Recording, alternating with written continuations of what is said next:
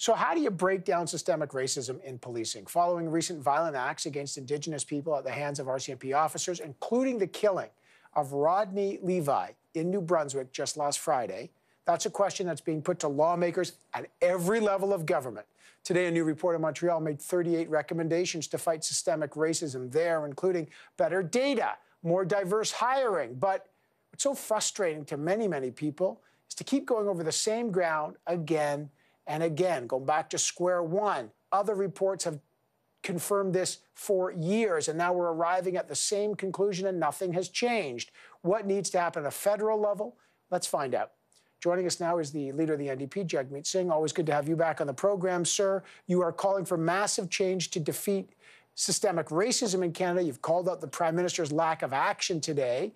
What needs to be done, sir? Well, you touched on it earlier. There's been so many reports that make it abundantly clear what needs to be done.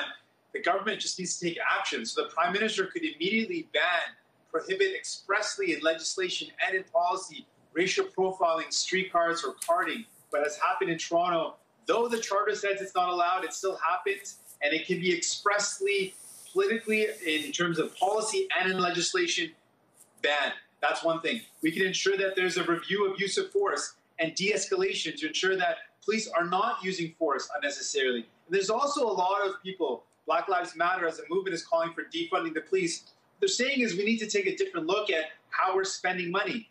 And is it appropriate for a police officer to respond to a wellness check or a mental health check? Or should it be instead a mental health worker or a health worker responding that may be supported by others? But we need to take a look at how we're spending money and do what Halifax has done, which is instead of buying a tank, which they had initially slated to buy, they pulled that back and then put the money into anti-racism initiatives.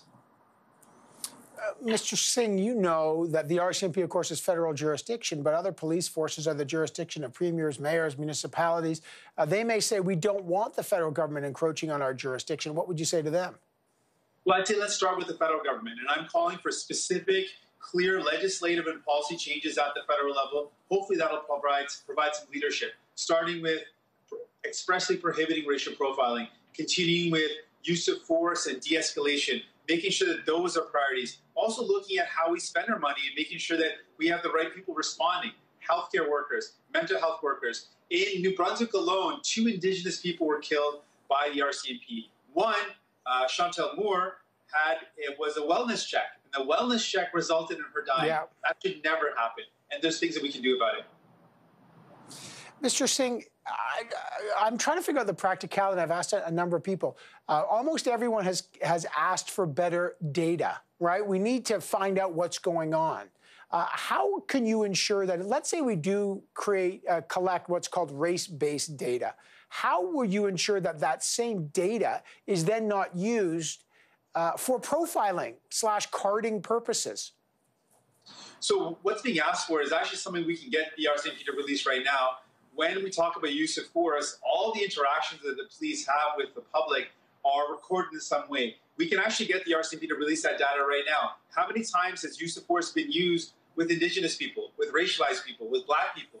And what happened in Toronto was the data showed that people of racialized backgrounds, so Black, Indigenous, and others, were stopped far more disproportionately than anyone else, having committed no crimes, having been a subject of no specific investigation, just because they were deemed to be suspicious and there was absolutely no charges laid. That's an example of the evidence helping to build a policy. Similarly, when we know that there is data out there, we can track it better and we can have the government or require the RCMP to release it to show that when there's encounters with the police, how often is use of force, how often is it used, and how often is it with Indigenous or racialized people.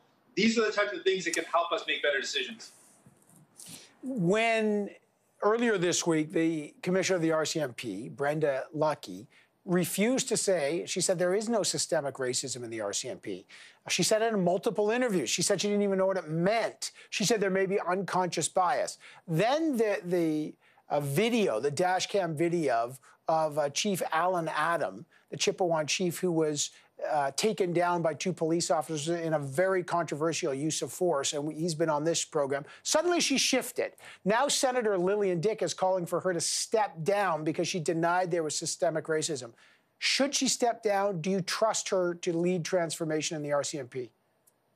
Well, first off, I got to say it is deeply troubling that the chief commissioner or the commissioner of the RCMP wouldn't be able to say what systemic racism is. That is troubling.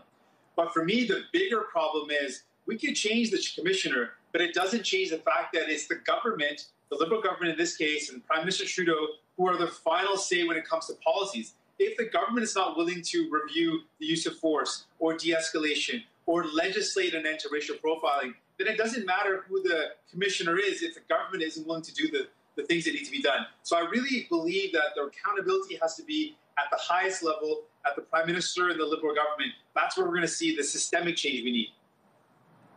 All right, just before I let you go, I want to touch on the Canadian Emergency Response Benefit. There's a crucial vote coming up this week. You said your government, your party, would not back the supplementary estimates, which is a very critical matter, if the government does not extend the CERB. Well, today the Prime Minister said, we will extend it, but the details are to come. Are you on board? Is there anything specific you need to see?